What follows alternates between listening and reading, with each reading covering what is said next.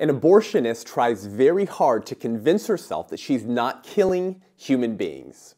So she just calls them zombies and human embryos. And the Democratic Party once again filibusters a bill to protect infants who survive abortions from being killed.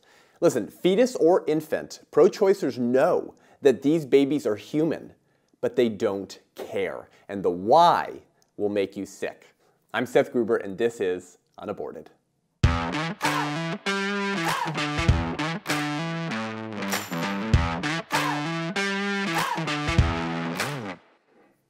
Welcome back to the show, guys. Thank you for tuning in today. Listen, if you haven't given the show a rating and review yet, please go ahead and do that for us. It's really helping us reach more people.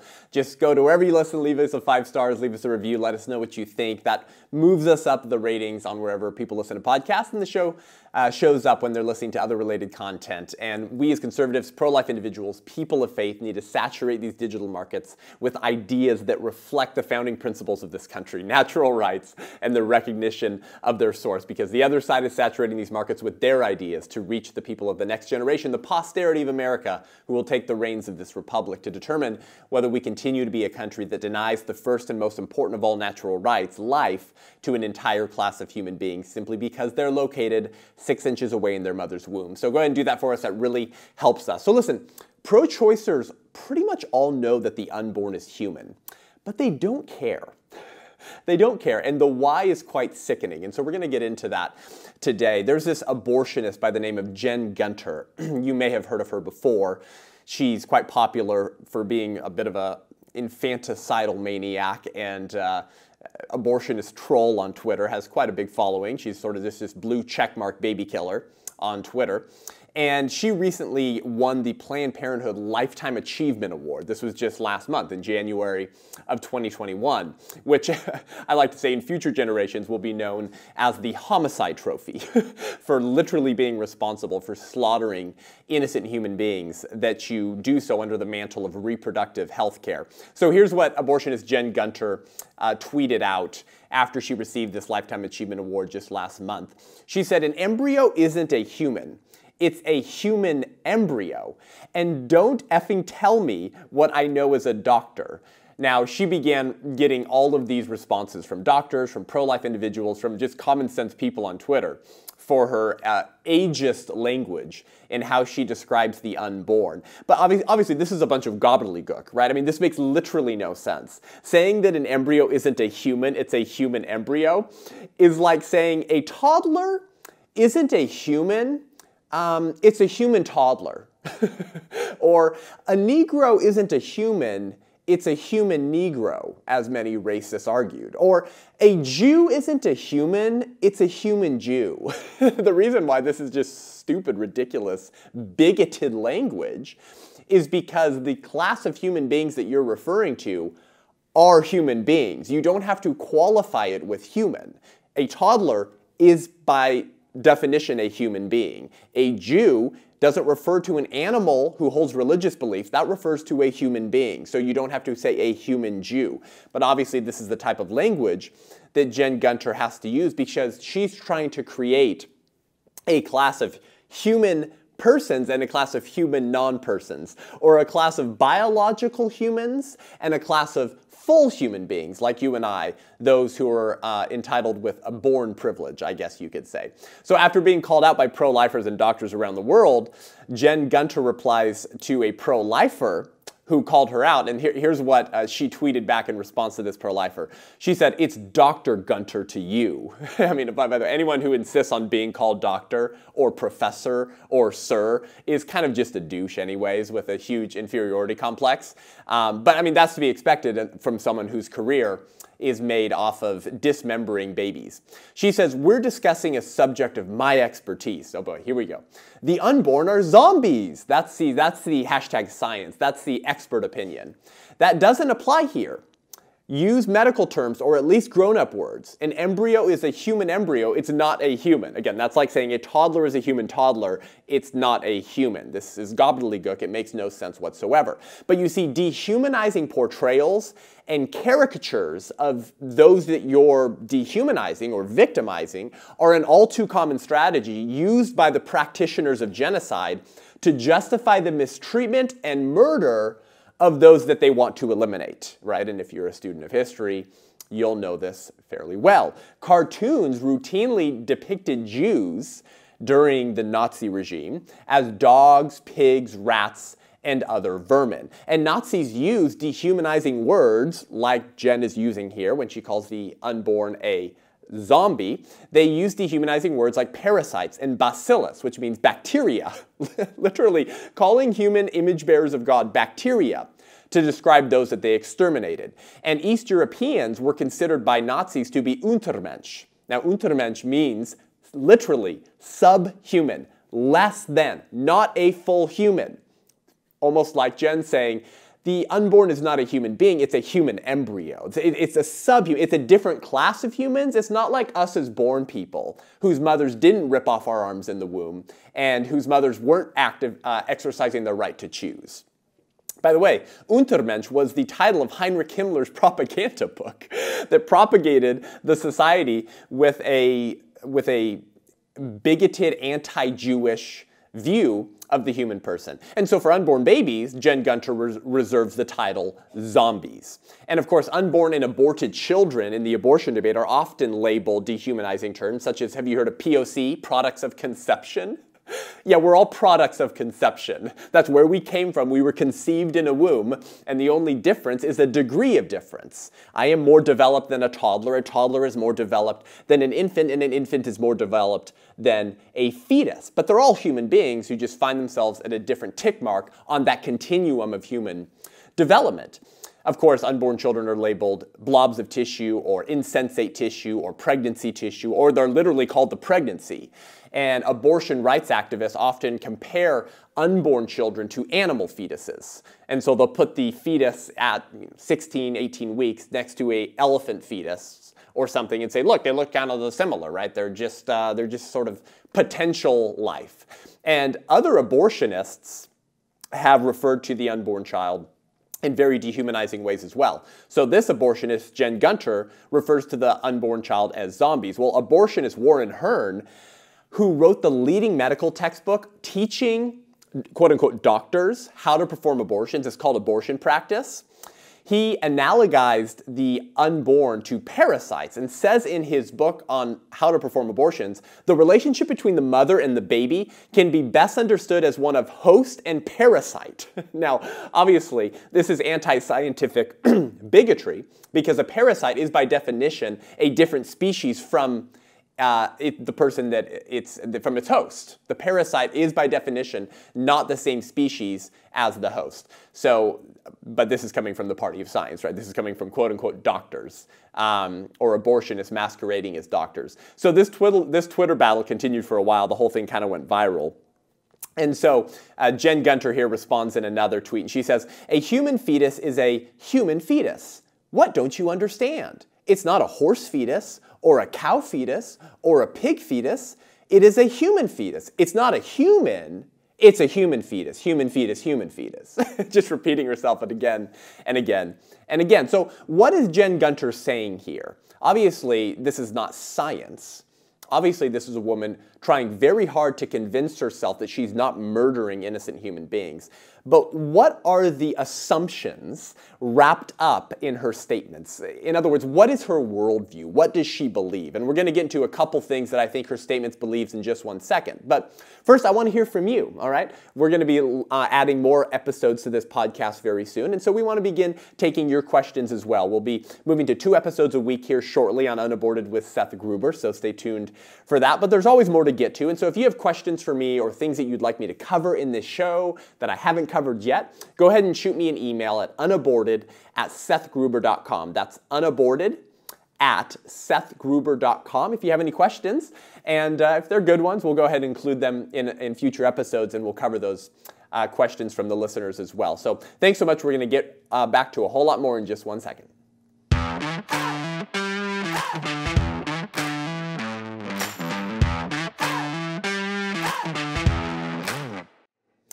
Welcome back to the show. Thanks for staying tuned in with us. So we've been talking about this abortionist Jen Gunter and her anti-scientific bigotry and what her statements kind of reveal about her view of the person and her view of human equality and her view of what it means to have value. And I think her statements reveal a couple different things that I want to get into because, you know, it's been said that assumed ideas are the most dangerous ideas, or assumed premises are the most dangerous premises because you're not even aware that you've adopted those ideas, but you're functioning off of those ideas, right? It was just assumed during the Holocaust that Jews were less than, were not full persons. No one really offered a substantive argument as to why. It was just merely assumed. And so what are some of the assumptions that Jen Gunter is making in her ageist, bigoted, anti-scientific tweets? Well, I think the first assumption is a scientific assumption, right? She's saying that it's a human fetus because it's biologically human. And you'll hear this language a lot from those that you've talked to on the issue of abortion, right? I'm sure you've had pro-choicers tell you, okay, the unborn is biologically human because it has human DNA, because it has human parents whose DNA was required to create that new human being. Okay, so the unborn is biologically human, but it's not a whole human being. It's not fully human. It's not human in the same way that you and I are. You've probably heard this type of language before. So what she means is that the fetus has human DNA, but it's not a human. She reserves that term, human, to those who are born, of course. And that's, of course, the irony of born privilege and being pro-choice is that everyone who's for abortion has already been born. But this is obviously anti-scientific nonsense, and it makes me wonder when exactly Jen Gunter believes a human being begins.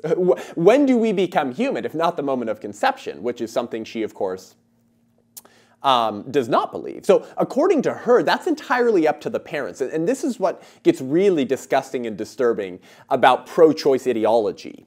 Gunter actually writes in her blog in 2019 that her own son was born prematurely and only survived like a couple hours or minutes, and she opted to record him as born alive in the medical records after her son, who was born prematurely, died, to record him as born alive. But she writes in her blog that she later regretted that, saying that he lived after birth for 3 minutes and was then charged an exorbitant hospital bill because it wasn't just delivering a dead baby. This was an infant that was at least attempted to be cared for a few minutes but was not able to survive. And in her blog post, here's what she has to say about her own son, who was born prematurely and died. She says, here was the takeaway. She says, quote, "A live birth does not mean a life is possible.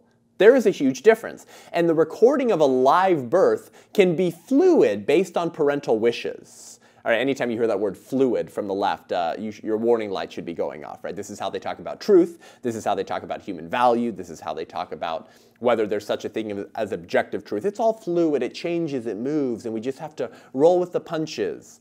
And so she says that a child who either survives a botched abortion or is born prematurely and is breathing and is there and is not dead is not really a life if the parents don't define that human being as a life. It's fluid and it's based on the parental wishes. So if you just wish your child out of existence and you wish your child to not be defined as a full human being, then they're not. And of course this fits within pro-abortion ideology, right? Because how do they define human value? Wantedness, right? If I don't want to be pregnant, if it's an unwanted pregnancy, then the child has no value. And we saw this with John Legend and Chrissy Teigen. Do you remember this?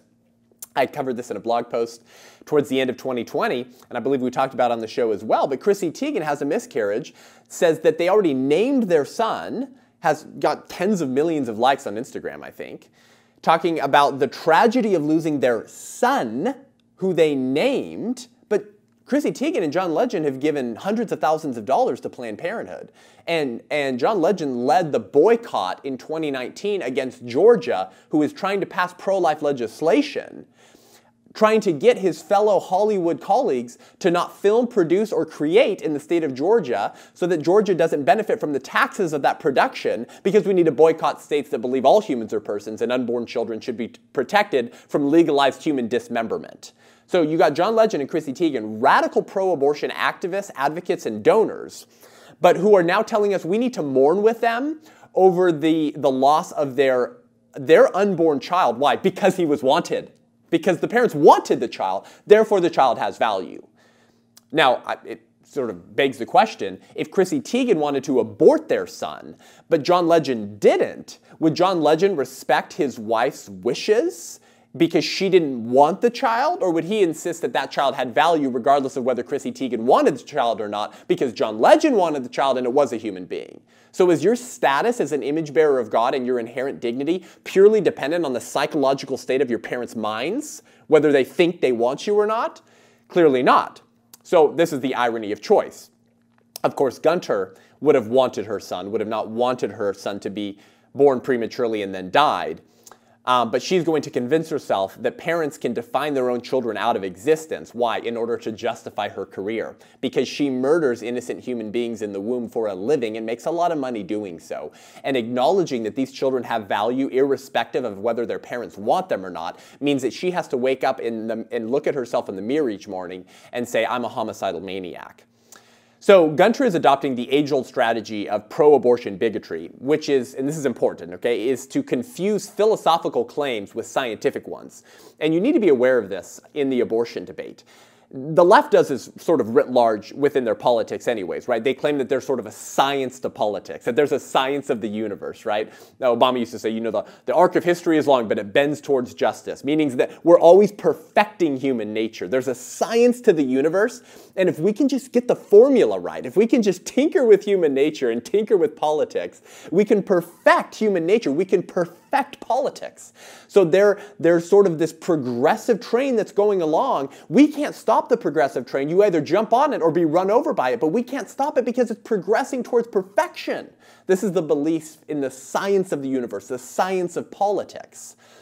And so the left will do this all the time. They'll describe their anti-scientific nonsense as just science, or their philosophical views of the person as science, because no one wants to be anti-science, right? Doesn't science have to deal with objective things that we can actually know through observation? Well, if that's true, and you're against science, then you're against progress. See, that's the view of the left. So they're going to label their very dangerous philosophical views of the human person as science. So then when you say, I disagree with you, they say, what, you're against science? What's wrong with you? Okay, so you need to be aware of this. And this happens in the abortion debate as well.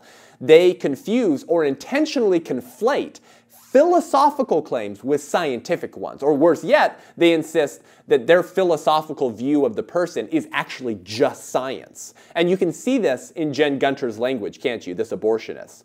She starts talking about the unborn as a human embryo, but not a human. Well, what does that even mean? An embryo is just a term to describe a human being at an early stage in their physical development. So science can't tell us whether human beings have dignity or natural rights. Science just tells us which kinds of beings we are, right?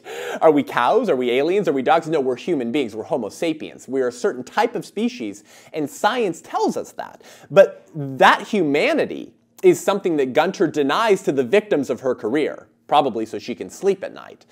We have to turn to philosophy to answer questions of dignity, value, and natural rights. But what does the science say about when humans become humans? Remember, her first assumption here is a scientific assumption, that there are somehow human beings and then human embryos, and that they're different.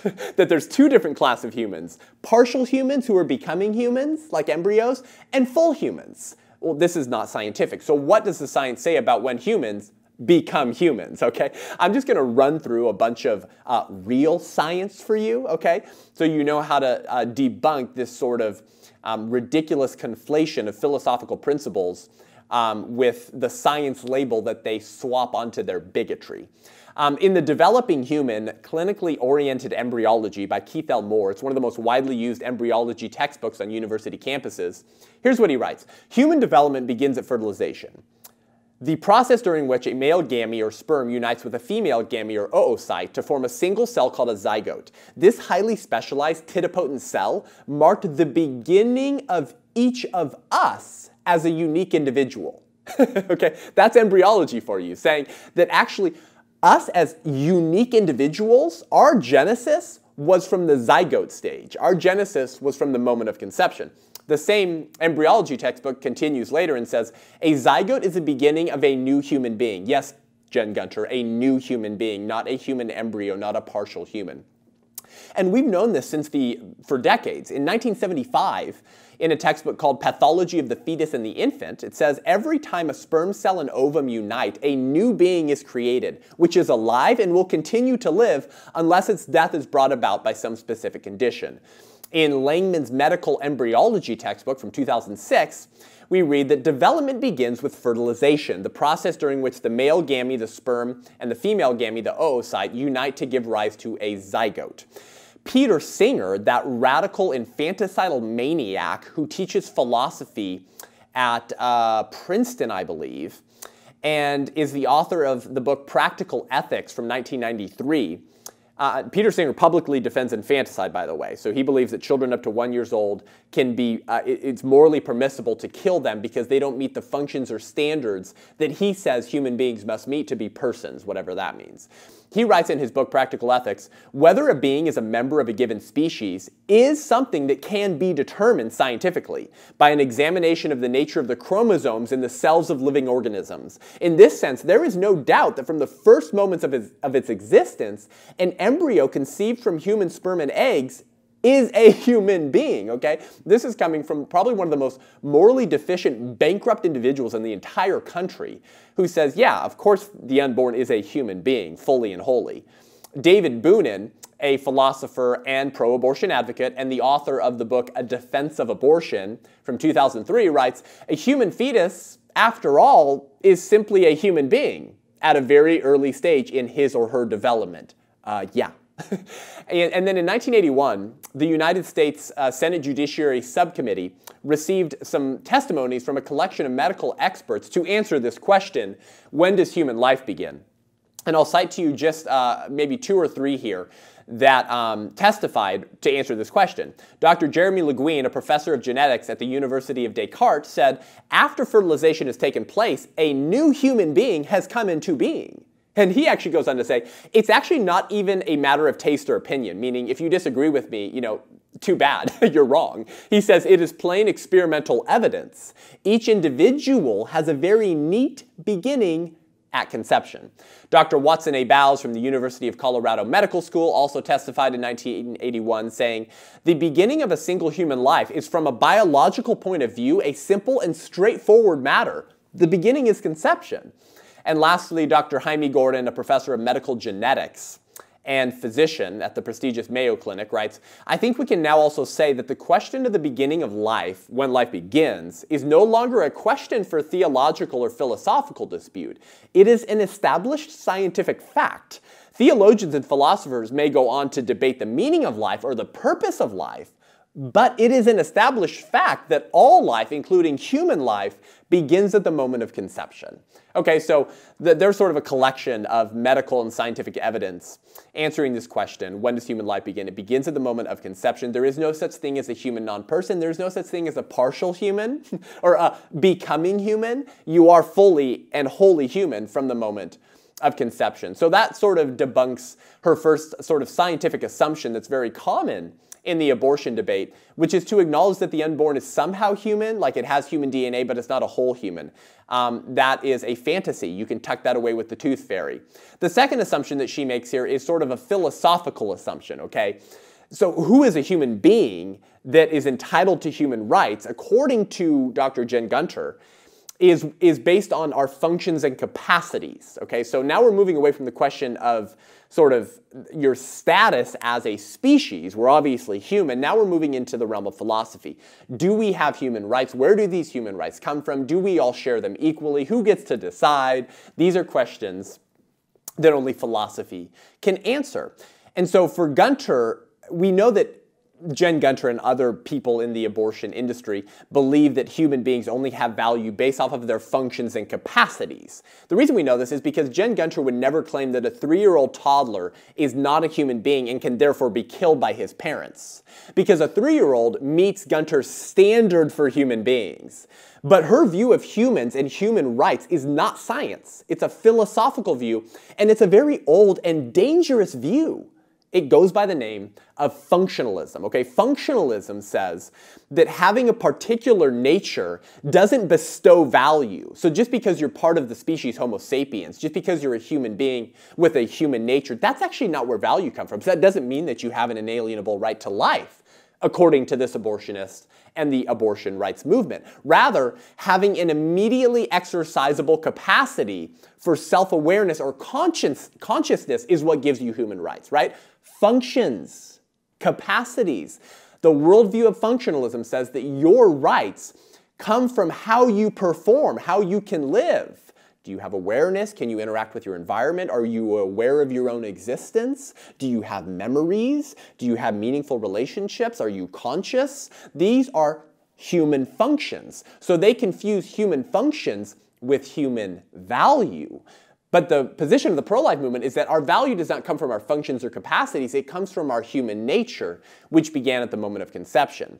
So Jen Gunter believes that the unborn is not a bearer of rights because the unborn does not function like you and I do. And typically the abortion supporter, or abortionist in this case, points to the unborn's lack of self-awareness or consciousness to argue that they don't have rights, right? And you probably experienced this in conversations on abortion, haven't you, right? They say, well, the unborn doesn't know they're being killed, right? They can't feel pain. They're not aware of their own existence. They're not self-aware. They're not conscious. They're never going to know that they were aborted. They don't have any desires that they're consciously aware of, and so therefore they don't have a right to life, right? These are the type of functions that you'll hear pro-abortion advocates appeal to and assume that the possession of those capacities or functions is what gives one a right to life. But there's a few problems with this. There's a few problems with saying that human rights are based on functions, such as self-awareness, such as consciousness. The first is the assumption that those capacities are value-giving in the first place, right? Why is it, Jen Gunter, abortion rights movement, why is the immediate capacity for self-awareness value-giving in the first place? Instead of arguing why this function is decisive or grants value, pro-aborts like Jen Gunter will simply assume and assert that it matters. But they won't offer a defense as to why the possession of self-awareness, why the possession of consciousness grants one rights. They just assume it. The most dangerous ideas in a society are not the ones being argued, but the ones that are assumed, to quote C.S. Lewis. And so why is that function value-giving in the first place? And why that function over another, right? Gunter might say that self-awareness and the ability to interact with your environment makes you fully human with all the rights therein. But what if someone else says that actually, it's actually skin color and gender that grants one full humanity and rights? Oh, wait. We've already seen how that goes. We've already gone down that road, right? Do you see? Now, did racists ever offer a substantive argument as to why melanin had anything to do with human rights? No, they just assumed it, didn't they? Did sexists who denied women the equal right to vote and all of the other equal rights, did they ever offer a substantive argument as to why being female didn't entitle you to the same rights as men? No, they just assumed it. Similarly, pro-aborts don't offer a substantive argument as to why the possession of consciousness or self-awareness is value-giving in the first place for the unborn. They just assumed it. And assumed premises, especially when undetected, can destroy a nation. So that's the first problem with Gunter's philosophical assumptions, the assumptions that your functions and capacities are what ground your rights and not your human nature, which begins at the moment of conception. The second problem is that this idea of functionalism, right, which again grounds rights in our functions, not our nature.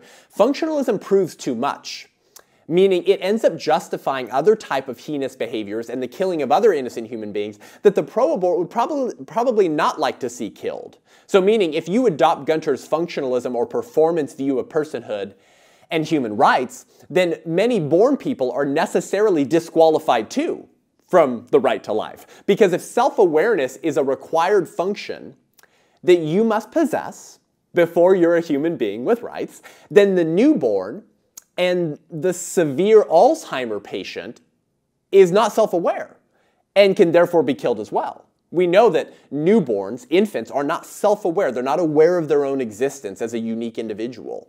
I've watched my grandparents go through severe Alzheimer's, and they're not self-aware either. So if you're going to ground rights in things like consciousness and self-awareness, it's not only the unborn who could be justifiably killed.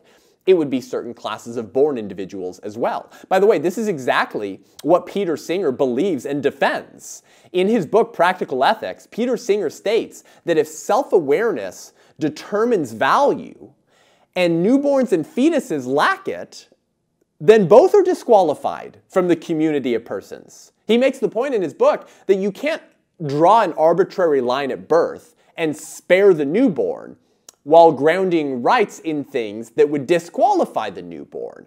So, to Peter Singer's credit, at least he's intellectually consistent, despite the fact that he's deeply, deeply morally bankrupt. So that's the second problem with functionalism, is that it proves too much and it ends up justifying the killing of people outside the womb as well. And if you'll recall, this is the type of argumentation that Abraham Lincoln utilized in attacking racist ideologies, in attacking the racist worldview that made slavery possible in the first place. He responded to racists by saying, you say A is white and B is black. It is color then, the lighter having the right to enslave the darker? Take care. By this rule, you were to be a slave to the first man you meet with a skin fairer than your own. Right? Lincoln, that OG conservative troll, if you will, taking the racist arguments of plantation owners, turning them on their head and saying that worldview could be used to enslave you. Because if skin color is decisive in human rights and personhood, then I guess albinos are the most valuable of all because they have the most pale skin and could therefore enslave normal-skinned white people who aren't as pale. Ridiculous, right? Do you see? Lincoln was resorting to the same type of argumentation as pro-life individuals do. It's the same worldview. It's a worldview that grounds rights in things we don't have in common, rather than a human nature. The third problem with functionalism, which is the philosophical assumption of abortionists, of this woman Jen Gunter, and of the abortion rights movement writ large, this functionalism also destroys human equality. Listen, if human beings only have value because of some acquired property, like skin color, consciousness, or self-awareness, rather than a human nature, then it follows that since acquired properties come in varying degrees, basic human rights come in varying degrees, right? If you ground rights in skin color, but then you line, your city up and you have them all put their arms out, you'll find a varying degree of skin color. Skin color comes in varying degrees. But if you ground rights in things that come in varying degrees, then it follows that rights come in varying degrees. Human rights and personhood come in varying degrees. But do we really want to say that those with more self-awareness are more human and more valuable than those with less? Are you as self-aware when you're sleeping as when you're awake? Are you as self-aware when you're unconscious as when you're awake? Of course not. So when you adopt the premises of functionalism, you actually destroy your ability to defend the idea of human equality, which is the very thing that the left appeals to when they argue for abortion rights, right? What language do they use to justify abortion? Women's equality, right? The only way that women can be equal to men is through abortion. Right? Because it's not fair that men don't have to be as responsible for children and they're not hindered in their career goals by pregnancy, but women are. So for women to be truly equal to men, they need to have the right to abort and murder their own unborn child. The left appeals to the idea of equality to justify their pro-choice position, but the very equality that they're looking for, they will not find in the premises of functionalism, because functionalism destroys human equality by grounding the very rights they seek to enshrine in things we don't have in common. So now let's return to Jen Gunter. Does this self-described doctor and abortionist actually believe, do you think that she actually believes that 9-month unborn children are not human beings? Of course not. Of course she believes that those are human beings right before they move 6 inches through the birth canal. But denying the self-evident truth is required for Gunter to go to sleep at night and live with herself. This is what abortionists have to do. They have to stick their head fully in the sand and deny the existence of an external reality as George Orwell's characters did, in order to live with themselves. And Romans 1 tells us that this is exactly what will happen, doesn't it? Romans tells us that these are the people who suppress the truth by their wickedness, since what may be known about God is plain to them because God has made it plain to them. For since the creation of the world, God's invisible qualities, his eternal power and divine nature, have been clearly seen, being understood from what has been made, so that people are without excuse. I have a thought for you. If God's invisible qualities can be clearly seen by all, although he himself cannot be seen, how much more clear should the truth about human life be to everyone, since we can see our fellow human beings? We don't see God, at least not yet, but according to Romans, his truths are clearly apparent and self-evident despite the fact that we cannot see him, the source of all truth. How much more so should the self-evident truth of human life be to all of us who can see our fellow human beings, and for Jen Gunter, see the limbs that she dismembers when she goes to work. And the fellow human beings that Jen Gunter murders are to her not human, but she is the one arranging their human body parts on the table after she dismembers them. She knows that these are human beings, but as Romans 1 says, she will suppress that truth in order to live with herself and deny reality, because the reality, simply put, is too heinous for the American public to handle. If abortion is such a great idea, why does a simple picture of it always piss everyone off? Because abortion imagery shows the heinous act of what you defend, which is the murder of innocent human beings. So we're going to get to just one more example of this in just 1 second. This example of pro-choicers knowing that the unborn is human, but not caring at all. And we're going to get to that why in just a second. But first, if you like this show and want to hear more great content and commentary from the front lines of the abortion wars, then head on over to patreon.com/unaborted. That's patreon.com/unaborted, and become a patron of the show. Help us reach more people. Listen, we've got 9 different tiers on there for you. Fun names like Sassy Since Conception, Pro-Life Apologist, Life Defender, The Bane of Choice, and Abolitionist. And you'll just have fun perks and access to me as a thank you for supporting the show. But this is how we're able to reach more people, create more content to change minds, change hearts, and save lives, and begin improving the production quality of the show, doing more episodes a week, and then creating interactive content that we want to do on university campuses and on the sidewalk, where we put these ideas that you listen to me articulate in a conversational format with people who have never thought deeply about these ideas. So to support the show, go to patreon.com/unaborted. We really appreciate it, and we'll be right back with a whole lot more.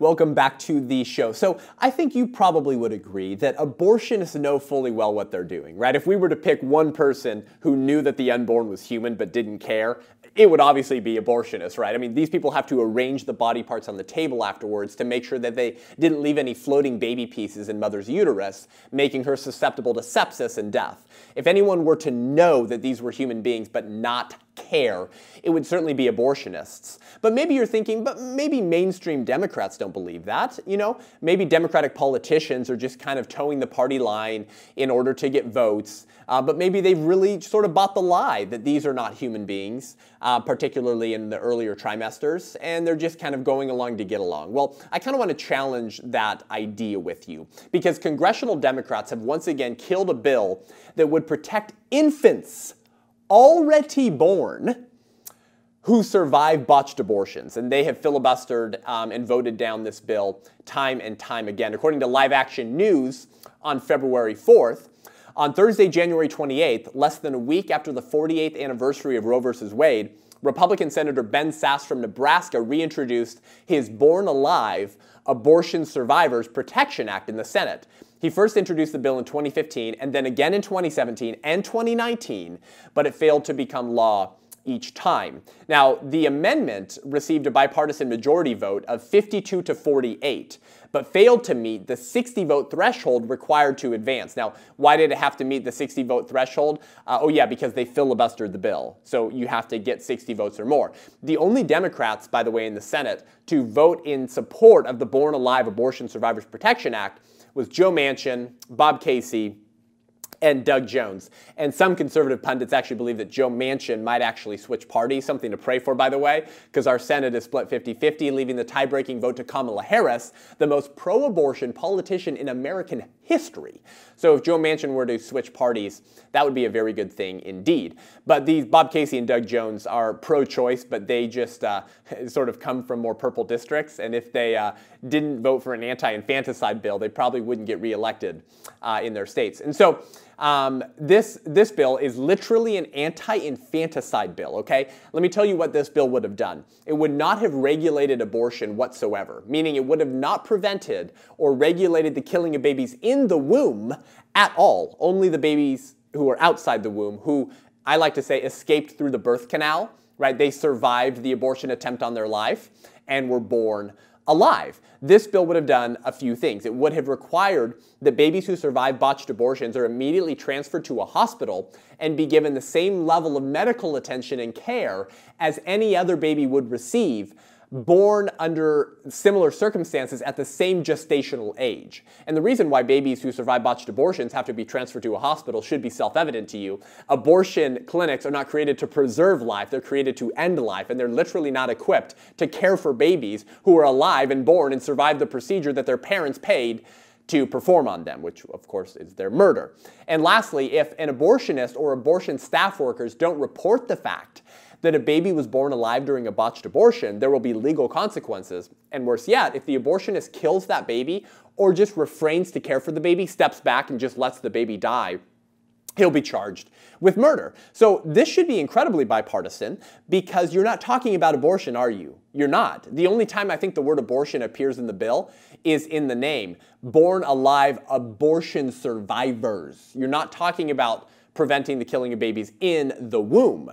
Okay? Now, there was a Born Alive Infant Protection Act that was passed under the Bush administration, but it didn't prescribe penalties for abortionists who failed to save the lives of abortion survivors. So many abortionists have been getting away with killing or refraining to care for babies who have survived botched abortions. So the question here is, do Senate Democrats really believe that infants already born because they survived an abortion are not human beings with human rights? Ask yourself, do you really think that Democratic senators think that infants who are already born are not human beings with human rights? No, of course not. They're all grandparents, right? Many of them are parents. Of course they believe that an infant already born should not be allowed to be killed and have their death sanctioned by the United States government. But they will sanction their murder anyways. Why? Why would they look at an abortion survivor infant wriggling around on the table and say we shouldn't pass laws to protect them? Well, Democrats' defense in voting against this bill was twofold. Firstly, they argued something like this. They said, we already have laws against infanticide, and so therefore this is a Trojan horse bill with a far-right anti-abortion goal, right? They said that this bill was unnecessary because we already had laws against infanticide. But that doesn't acknowledge the fact that many abortionists are getting away with it anyways, killing infants who survive botched abortions or just letting them die, which is killing them. Alexandra DeSanctis at National Review breaks this down for us. She says that there is no existing federal law that requires doctors to provide medical care for infants who survive an abortion procedure. The Born Alive Infants Protection Act of 2002 established that the terms person, human being, child, and individual in federal law include every infant born alive, even after an abortion. But it instituted no penalties for physicians who neglect to care for such infants. And as of 2014, only 26 states mandated care for infants born alive after an attempted abortion. And those state laws can, of course, be changed. So the point is that many states don't require that abortionists or physicians care for the lives of children who were born alive during botched abortions. And so they're getting away with allowing these children to die or even actively killing them. And this line from the Democrats said, we already have laws against infanticide, so this anti-infanticide bill is not necessary, is quite hilarious, given that I believe Kamala Harris in 2019 was the co-sponsor of a bill that labeled lynching a federal hate crime. Labeling lynching a federal hate crime. Now, listen, that's great. Lynchings are horrible. It's ironic that she sanctions womb lynchings, which would be another word for abortion. But let me ask you a question. Is it illegal to kill black people regardless of how you do it?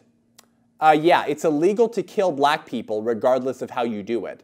So would it matter that we killed them through lynchings? No, that would still be murder, and that murder would still be prosecuted, wouldn't it? So you wouldn't need to label lynchings a federal hate crime because we already have laws against murder regardless of how you murder someone. But they thought that passing that law was still very important. So it's just complete BS that Democrats are not willing to pass laws against certain behaviors that they think we already have laws against. Clearly, the lynching case stands as an example.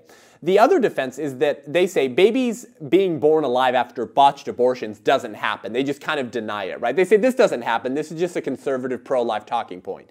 Well, that begs the question, then what do you have to lose in voting against the bill? What would you have to lose politically in voting against an anti-infanticide bill if these don't even happen anyways? Just vote against infanticide to protect infants born alive during botched abortions, just in case there might be some circumstances where it happens. According to the Live Action News piece, though, state reports from recent years tell a different and more tragic story. Since 2008, and reporting from only 5 states, over 100 babies were born alive while abortions were committed on them and their mothers. 4 of the 27 instances of babies born alive over the years in Florida took place in 2020, just last year. And the Centers for Disease Control has also reported that at least 143 babies known to have survived abortions nationwide between 2003 and 2014. But the CDC added that this number is likely, quote, an underestimation, right? Because we don't have procedures in place to ensure that we know when babies are born alive during botched abortions, because abortionists can get away with it by telling the mother that the baby was dead, by snipping their spinal cords, right, as abortionists have done, and then throwing them in the dumpster, okay? So how can we know that these are happening or not happening? It's very difficult. So the numbers are probably much higher. But the question becomes this, right? To get back to this idea that pro-choicers know that the unborn is human, they fully know, but they don't care, right? Let's get back to that idea. Why do Senate Democrats ignore the lack of laws requiring states to provide medical care to babies born alive during failed abortions? You see, the answer is this. The left understands the danger of conservatives succeeding in what Robert P. George calls planting moral premises in the law. Now, Robert P. George is a Princeton University professor, natural law thinker, pro-life advocate, brilliant mind. And he talks about this idea of planting moral premises in the law. Here's what he says. He says, planting moral premises in the law, whose logic demands in the end full respect for all members of the human family, can be a valuable thing to do, even where those premises seem modest. Yeah, it seems like a pretty modest premise, doesn't it? That babies who survive botched abortions and are already born ought not to be killed, and they ought to be given all the same level of medical attention and care as any other baby would be given. That seems like a pretty modest premise. But of course, all but 3 Senate Democrats voted against that anti-infanticide bill. You see, Senate Democrats are smart enough to realize that if they condemn infanticide right after the baby is born, right after it escapes the birth canal, it becomes morally untenable to suggest that the mother should still have the right to get an abortion seconds, minutes, hours, or a day before that baby is born. You see, the Born Alive Abortion Survivors Protection Act might plant logical premises in the law that would eventually demand we respect the unborn child. In turn, abortion would be decreased and limited. Because if we know that they know that infants who are already born are human beings with human rights, then do we really think that they believe that the child right before mom pushes him out is not a human being with human rights? No, they obviously think that that's a human being. So they're granting that the unborn child is and can be a human being, but they don't care. And they are willing to condone infanticide. They're willing to allow that to operate to prevent those pesky pro-life Republicans from planting moral premises in the law that might lead to the slow but gradual protection of all unborn children, the slow but gradual curtailment of abortion rights, right? Because if you can get the American public on board with protecting infants who survive botched abortions, it's very easy to then say third trimester abortions are not permissible because that's obviously the same human being. Then it becomes very easy to continue to push back the right to abortion to earlier and earlier stages until it is abolished. However, this lie that not all humans are equally human and not all humans have human rights is extremely popular, right? For most pro-choicers, if you press them, they will admit that the unborn is human, but they don't believe they're fully human, whatever that means. And this is what's called the power of normalization, right? And Joseph Goebbels understood this, right? The Nazi propagandist for Adolf Hitler. He said that if you tell a lie big enough, but you keep repeating it over and over and over and over again, people will eventually come to believe it, right? And you see 1984 and George Orwell dealing with this kind of idea, right? That it wasn't enough for us to repeat that 2 + 2 = 5, we actually had to believe it. That was the goal of the Big Brother state. It's not enough for people to just say that they're pro-choice. You actually have to believe that the unborn is not a full human being. So whether it's abortionists or the party of abortion, these individuals know fully well that unborn babies are human beings. So why don't they care enough to protect these children? Why? Well, I think the reasons will vary, right? I think for abortionists, it's largely psychological. Admitting the reality of what they do means facing the gruesome truth of themselves each morning, that they are a homicidal maniac. For parents who schedule their children's death, I think the reason is largely selfish. They know that these unborn children are human beings. That's why they have a sense of shame associated with going into an abortion clinic. That's why almost 75% of abortion appointments are canceled if there's Christians standing outside of abortion clinics, because the women who are going to the appointment to kill their child don't want to be seen by others going in. But would they care that they were seen by others going in if they were having a polyp or tumor removed? No, of course not. So deep down they know that this is a human being. But they believe that their quality of life matters more than the reality of their child's life. And for example, there was a pro-abortion singer just last month in January. Maybe you saw this story. I guess her name is Halsey. I don't really listen to current day pop, but I guess her name's Halsey, and she's a Planned Parenthood donor and singer. And she's pregnant. And guess what she called her unborn baby? A, quote, mini-human. She called it a mini-human. And in a tweet, talking with her partner or boyfriend or whatever, she says that it's a mini-human that she already loves so much. Then why do you give money to an organization that's responsible for 30% of the murdered unborn children whose deaths you help sanction, right? Because that child was wanted. See, this is the irony of choice. And then for the Democratic Party, it's largely, I think, political and financial. Why they're willing to acknowledge that the unborn is human, but not care enough to protect them. Because allowing access to abortion to be compromised risks their re-election and risks their massive campaign donations from abortion rights groups. Because if you can regulate abortion in the 3rd trimester, you can regulate it in the 2nd trimester by making the point that it's the same human being. It's just slightly smaller. Shouldn't we protect those children as well? They understand the danger of us planting moral premises in the law that will eventually protect all human life. But whether it's selfish, whether it's financial, whether it's political, it's all an example of bigotry. The ability of American citizens to look at the child in the womb and somehow not see their neighbor, somehow not see their brother and sister, somehow not see their child that they were responsible for creating, and a human being with equal rights who ought to be protected. And that's because bigotry is a powerful thing. Bigotry is a hell of a powerful thing. Do you think that Nazis actually thought that they were bigots? Did racists think that they were bigots? No, of course not. They thought that they were on the right side of history. But that's how powerful bigotry is. It blinds you to what would otherwise be obvious truths about human nature. And changing the minds of abortionists and the Democratic Party infrastructure is not going to happen anytime soon, because that bigotry is so far entrenched. And if you know anything about American political life, you'll know that the Democratic Party is more radical on abortion than they have ever been, and they're only becoming more radical. So yes, we must fight the culture wars, right, to change minds and hearts, but that is not enough, because as long as abortion remains legal, the law will continue to teach the country that abortion is a, quote, women's rights issue. For legal abortion to stand and to be justified under the mantle of women's rights, the unborn child necessarily must be dehumanized, right? Because 50% of unborn children are unborn women who have no women's rights. So for abortion to stand as the law of the land and to be justified by politicians and woke pastors as women's rights and reproductive health care, the unborn child necessarily must be dehumanized in the process of that. So as long as people with political power grant that the unborn are human but don't care that they're murdered, in fact, they will campaign to protect the institution of womb lynchings, then we must exercise political power when we have it in order to end abortion and pass laws to protect the preborn. Because as Aristotle said many years ago, statecraft is soulcraft.